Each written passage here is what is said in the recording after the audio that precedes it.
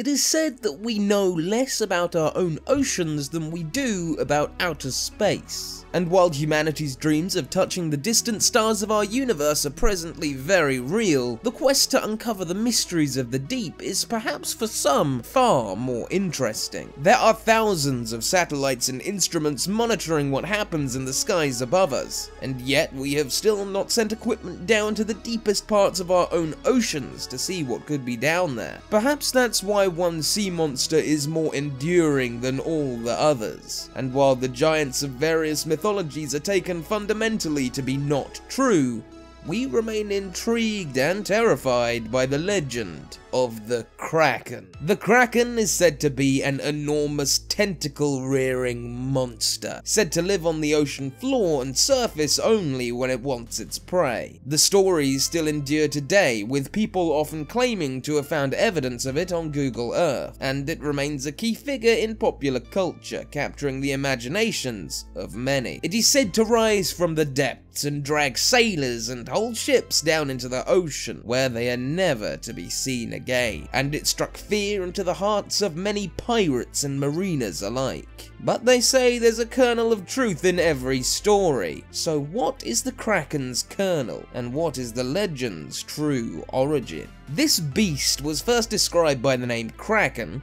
which comes from the Norwegian word meaning an unhealthy, twisted animal, and also led to modern German using the word krake to mean octopus. This name for it was first used by a Dane called Erik Pontoppidan. Despite his high up position in the church as a bishop, Pontoppidan was an avid believer in the myth of the Kraken, and did quite a lot to further the legend and spread knowledge of it. He made such grand claims that the Kraken may even sometimes be mistaken for an island, much like a different sea monster called the Aspidochelon, which is a whale or sea turtle of some kind so vast sailors would make landfall on its back before it would drag them into the water and drown them. The same creature is also alleged to be an allegory for the devil, which just goes to show how afraid people were of sea monsters, and still are. Pontoppidan was also first to describe the whirlpool also associated with the Kraken when it puts in an appearance, which apparently occurs when the creature returns to the depths with such power that it drags the water with it and creates the anomaly. And of course, he wrote at length about its enormous tentacles it could use to crush entire enormous ships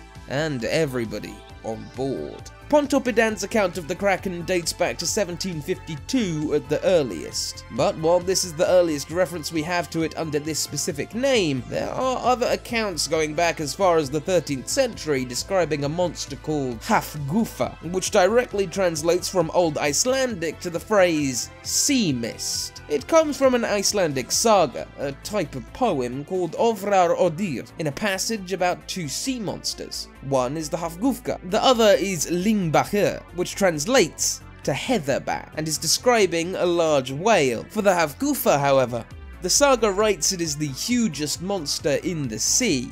It is the nature of this creature to swallow men and ships, and even whales and everything else within reach. It stays submerged for days and then rears its head and nostrils above the surface, and stays that way at least until the change of tide. The same monster, Hafgufa, was described even further by the anonymous writer of an old Norwegian work of natural history, proposing that there are actually only two monsters which are incapable of reproduction, as their numbers never appear to increase. They also wrote that the monster is often mistaken for an island because of its incredible size. Remarkably, this isn't even the earliest reference. That can be attributed to King Sverre of Norway in an ancient manuscript he wrote around 1180.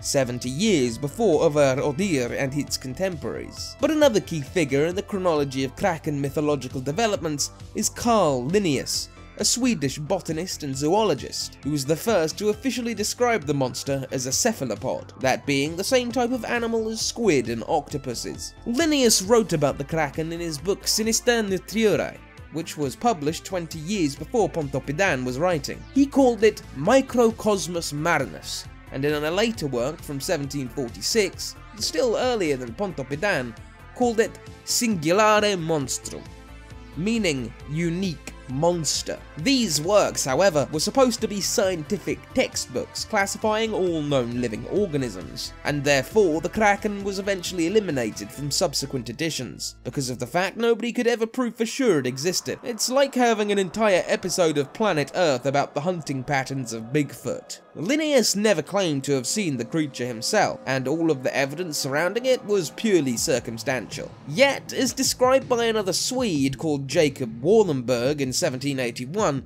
the Kraken has more historic ties to ancient sea monsters. In his description of it, he references the work of Pontoppidan, the most influential figure in Kraken lore. Yet he also ends his account by asking, could one doubt that this is the Leviathan of Job? Anybody familiar with the Hebrew Bible will know that the Leviathan is a great sea monster, often described as being similar to whales or even dragons. In turn, this is a similar story to those of Thor slaying Jormungandr, an enormous sea serpent who is the child of the giantess Angrboda, and Loki, as well as the ancient Egyptian legend of the sun god Horus and the evil snake god Apep.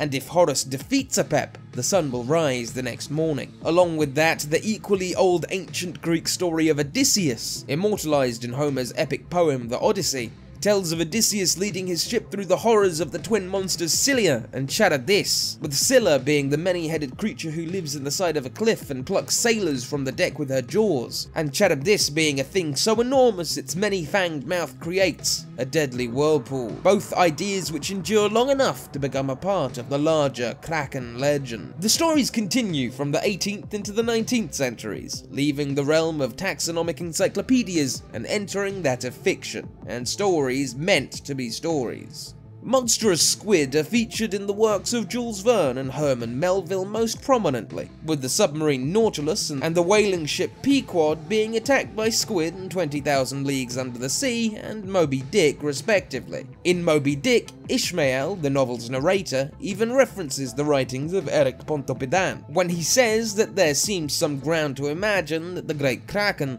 may ultimately resolve itself into squid, meaning that already people were aware that the truth behind the Kraken stories was something far less sensational. In other words, giant squid, a species which had been known about since the Roman Empire was still at its height. A sonnet was even written by Alfred Tennyson, the poet laureate of Great Britain at the time, called The Kraken. It is this specific sonnet from 1830 which has later been cited as the inspiration, or part of the inspiration, behind H.P. Lovecraft's most famous cosmic deity, Cthulhu, characterized as being an enormous monster with tentacles and an octopus-like head who resides in the sunken city of R'lyeh. Lovecraftian legend says that Cthulhu will one day rise and destroy mankind, though the Cthulhu figure specifically dates to 1928, and Lovecraft's short story, The Call of Cthulhu, rather than being a genuine monster of any legitimate folkloric tradition. But like Ishmael and the Romans already deduced, there is certainly a real-world basis for the Kraken stories,